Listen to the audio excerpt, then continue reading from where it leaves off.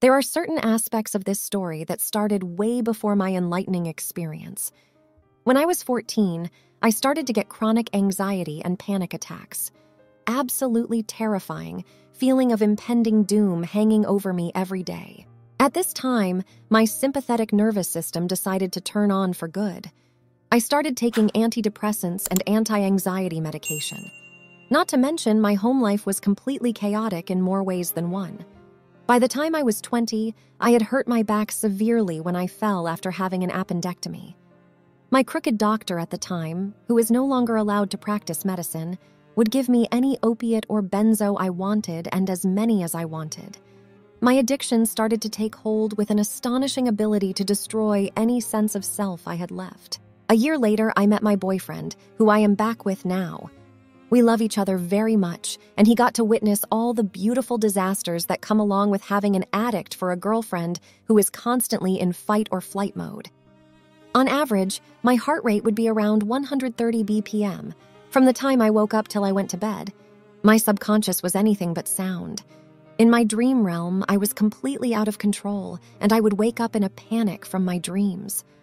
Throughout the next or last 7 years of my life, I continued to collect fears and phobias.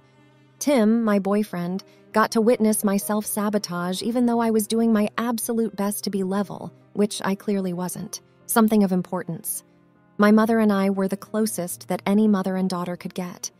Very much a parasitic, symbiotic relationship with her feeding off of me. She had her own addiction problems my entire life, and we became drug buddies when I was a teenager. I would have horrible panic and fear that would manifest if I said or even thought of her dying or not being around for me. We had a suicide pact since I was 13, but I'm sure we wanted to kill each other more than ourselves most of the time. I would try to stay drug-free, and she would go out of her way to bring me what I was trying to stay away from. She knew I wanted to change, but she didn't want to lose her possession. As bad as she was for me, I could not escape. Not so much physical, but in the mental grip she had tightened around my throat over the years. My boyfriend would tell me in the nicest way possible to run and run as far away from her as I could. I tried and failed miserably multiple times, struggling with a deep depression and an insanely high level of anxiety in February of 2014.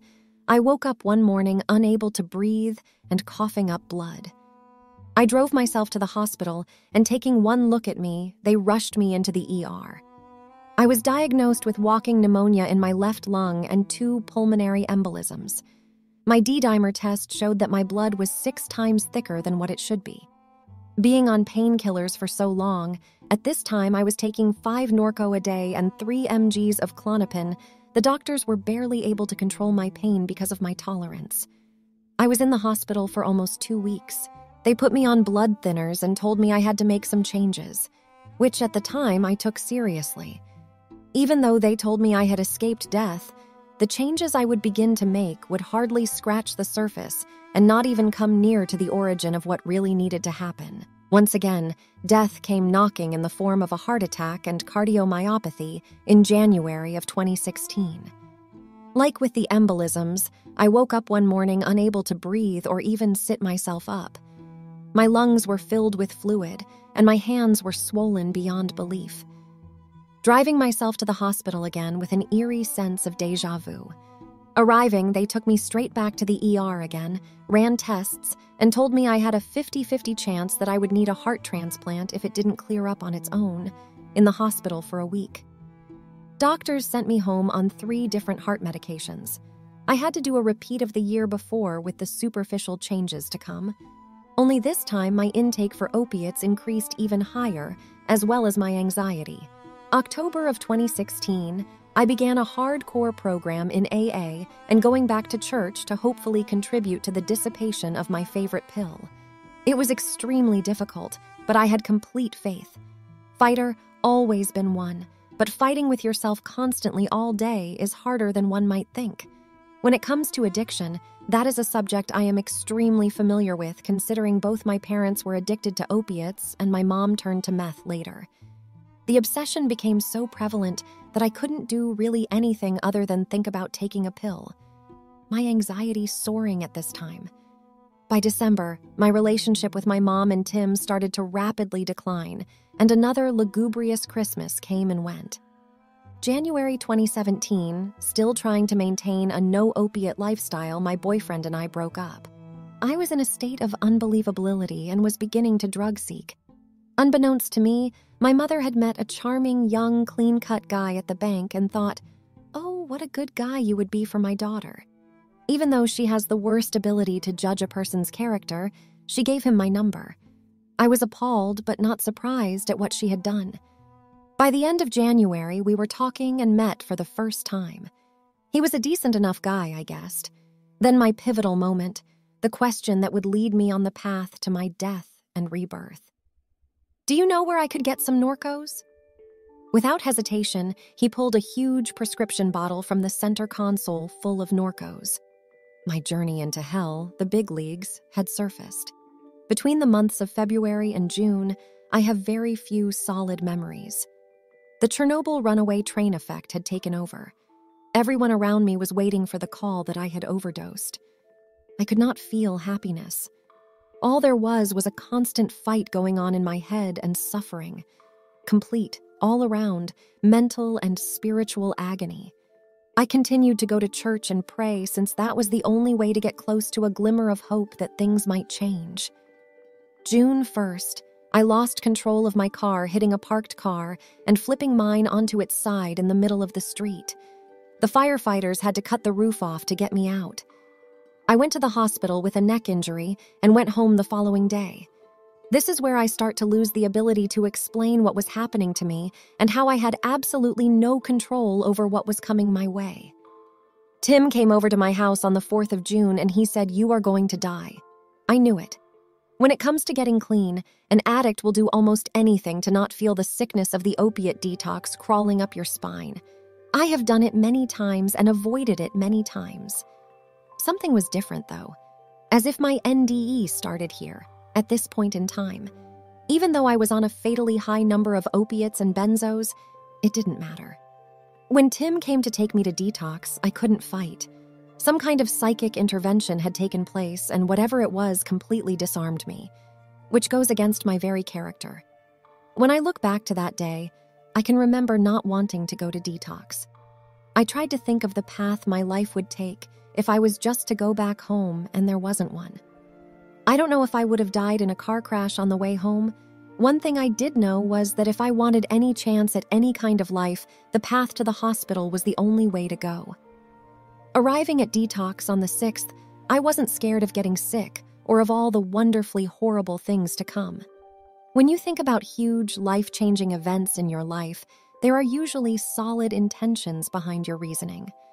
I didn't have any intentions and still can't recall any. It was as though the life that I had lived for almost 28 years was going to end. I could not see a shred of future once I was admitted. In my subconscious, I had reached a limit. There was just nothing. I decided I would trust the people working there, assuming they would take into consideration how much medication I was on. They didn't. They had completely cut me off of all the opiates and lowered me to 3 mgs of Klonopin a day, along with the antidepressant I had been taking for years. The second night in detox was when the terror and sickness set in. My heart rate was at a steady 157 BPM, blood pressure normal range, temperature would fluctuate from 102 to 96.0 and back up again. I had gone through opiate detox in the past, but nothing would prepare me for the level of intensity that was setting in steadily. On the 3rd day, I awoke into a living nightmare. Never in my life had I imagined that I could be in so much overwhelming pain physically, mentally, emotional, and spiritually. I was drenched in a layer of cold sweat, and my muscles were convulsing. I lay in bed for 5 days, 3 of which I have almost no recollection. I turned on my right side, stared at the wall, completely convinced I was going to die. There was no doubt in my mind, and the few times I made it to the phone to call Tim, I told him this fact over and over. Being trapped in the hospital, I realized there was nothing I could do.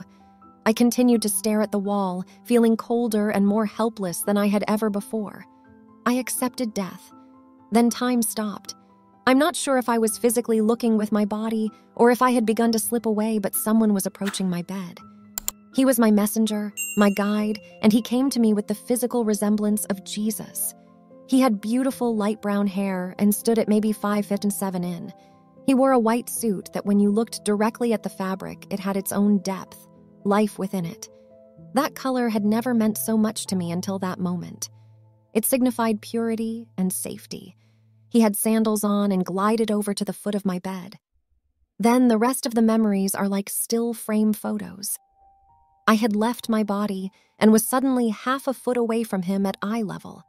With every look that he gave me, I could interpret and understand what he was telling me without words, like telepathy. At this point, I was just air and had a 360-degree view of everything. With his face, he told me to turn and look at myself in bed. Without turning, I could suddenly see myself. I was so incredibly pale and motionless. I couldn't tell if I was still breathing. When I looked back at him, he expressed a look that said to me, "Your pain does not go unnoticed. There is this other place that exists without pain." He looked at the wall in front of me, so I looked as well. There was what looked like one of those fake tunnel paintings they use in cartoons placed on the wall. I continued to look, and the longer I did, the deeper and more distinctive this tunnel became. It wasn't a smooth surface inside the tunnel. It was gray in color and had rings all around the inside with a glossy, almost wet rock look to it. The farther I looked into it, the deeper into eternity it went with a faint light. When my eyes or vision, because I did not possess my body any longer, reached a certain point in the tunnel, everything went blank. Dark, a vast nothingness. No sounds, no emotions or fears. I had arrived to a place of light, not blindingly bright, but warm and comforting. It was a realm where the units of space and time used on Earth did not apply. In front of me in the distance was a straight line like a horizon line. It was both white and black, like a constant flickering. In the center of this horizontal line was an orb, a white, ticking ball of light. It held all the knowledge that ever was or will be. It was so alive and moving so fast that it made it absolutely still, like an optical illusion. Outside the gleaming ball of white, it faded into a light yellow, then magnificent orange. I could look below and above, and it was endless. I was in a place where I had become everything and nothing at the same time, just hovering in my one spot like a gas. There was no need for me to try and travel through this realm. I just was. Without my body or eyes on Earth, what people think you need to be able to see. This place was not euphoric, nor painful. I was not frightened. I had come to accept everything that was taking place. This place had no use for fear, anger, resentment, or self-punishment. Completely silent, but loud with signals that had no phonetic structure. A language incomprehensible on Earth or with the limitations of our physical bodies. I had reached a state of undeniable acceptance and understanding. I know I wasn't asked if I wanted to return to my flesh, but something pulled me back to it. The next thing I remember was the nurse coming in to check my vitals, which they did every 4 hours. I'm not sure how long I was gone for. Could have been 4 minutes or 4 hours. The next couple of days I was still incredibly sick and unable to process what had happened. All I know was that I wholeheartedly believed I was going to die. That is a very defining moment, knowing you are going to die. Upon leaving the hospital on the 16th of June, a new version of myself had emerged. Mentally, the anxiety and fear that ruled my life for so long was completely erased, as if I had never had it. The addiction that followed me for so long was MIA too. For me, dying was a purification process. I went to this other place where all the things that had controlled me before did not hold water, and when I returned to my body, all those debilitating ailments had vanished. Like I was filtered, and only my purest self was allowed to return. This does not mean I was not in a state of shock. Almost everything was the same, but it had all been altered slightly. My body was picking up on all sorts of signals. I had a physical panic attack where my body was in fight or flight mode, but my higher brain was in a complete state of calm. It took my body a few months to start listening to my brain. When I got home, I had to unplug everything electrical, especially the Wi-Fi. I could feel a buzzing within my somatosensory nervous system. Within a week of leaving Detox, I had stopped my antidepressant and my anti-anxiety medications. This was the first time since I was 14 that I was not taking any pharmaceuticals. It's hard to explain my life and state of mind, how it is now. It's only been 5 months in this new life. I'm sure without a doubt that if I hadn't had this experience, I would be dead. My boyfriend Tim looks at me in amazement with all the things I am capable of and just the things that I beseech. The things that have had the biggest impact on me in this alternate reality happen without notice. Like the fact that I had parted my hair on the left side my entire life. I realized one day that I was parting my hair on the right side. I astral project in my sleep. The dreams that I have and just how my subconscious views myself in my dream world have shifted altogether. I used to have no control over what happened in my dreams, and I would end up doing something I know I shouldn't, end up regretting it and wake up in a panic. When I dream now, things are so vivid and I am lucid most of the time. Fear is not a part of my life in any aspect. The toxic bond I never thought I would escape from with my mother has been cut.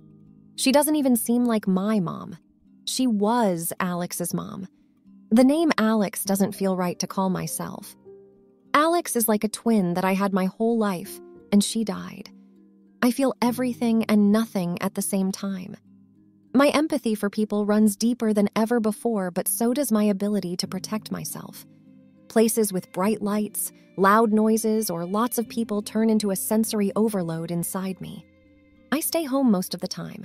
I stopped using all social media and do not have a cell phone. I love people's reactions when you tell them that. Like I'm completely whacked not being able to connect with anyone, anytime, anywhere. The ironic part is that I can.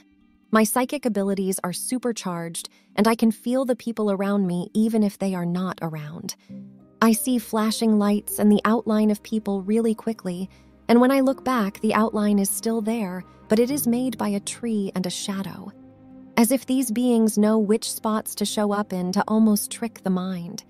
They pick places that have the same outlines as them, so you see them for a split second. They know it, but when you turn to check, it's something else. My whole life, I've never been able to draw. Always wanted to, but didn't have the gift. Surprisingly, I can draw now. Faces, details, shadowing. My coordination is more accurate than ever before. The poems I write now have a totally different taste than all my previous work. I have absolutely no drug cravings and am actually opposed to taking even an ibuprofen. I usually don't use a clock because Earth time does not seem correct. I live based off nature now. I don't drive a car and really don't want to. My thoughts are obscure and abstract with my hunger for information rising every day. I have these spells where I'll cry. Not out of sadness or any common emotion. I just feel so much I have to cry, like a language of its own. I try to explain to my boyfriend what it is like to be who I am now, but I can't find the proper words. There are so many limitations on this physical plane of existence between our soft, vulnerable, fleshy bodies and the laws that apply to this place. I went to a church for a wedding a few weeks ago, the first time I've been in a church since before Detox. As I entered the church, I felt like I was being suffocated. The priest continued the ritual of marriage, and with each word, my heart began to beat faster and faster. Not a panic, but overwhelming uncomfortability. It's not that I don't believe in God anymore. It's that I know the truth and the power of the Spirit, and to me now the church represents all the lies, and I can see everything it isn't. I feel religion mocks what is really out there and sells people a false hope. I have trouble following society's beliefs and rules. The direction humans are headed in is destined for failure. We are not a threat to the earth. We are a threat to ourselves. I refuse to live in any kind of denial and have no use for lies anymore. Something that has not left me since my experience, well, a lot of things, but mostly is my genuine overall acceptance of everything to come. Through pain comes greatness. I honestly believe that. Having reached a level of pain I didn't even know could exist, nothing compares to that. Once you accept your own death, you are capable of accepting anything. Even sitting here on my couch, seemingly quiet, everything has its own life within it. I can feel every angel of the room and different materials or textures dance to their own frequency. I feel like I'm on a psychedelic trip every day as I try to process all these new occurrences. Is it possible for a person to feel so utterly different from their own selves that they mourn the loss of that identity? Alex is like a past life. Only 5 months old now, I still have a lot to learn. Sometimes I miss her essence, but I'm such a more refined, pure version of whoever I might be. I can't associate with Alex unless I think back to when I was a kid, under 7 years old. I feel like my kid self, but with an adult supervisor keeping things in order. I am eager to get to know myself now. It's actually a pleasure to be alive for once in my life. This life. Just a thought. I'm not saying abortion is wrong by any means, but why is it considered acceptable to bring someone back from the grips of death? Ending life before it really begins is the same thing as ending death before it really begins. Abortion. So, this is the end of this adventure. How did you feel? Do you agree with abortion, or do you think we should stay away from it? It's amazing that she was able to stop using drugs after this close call with death. Tell us in the comments what you think about this after you've seen it.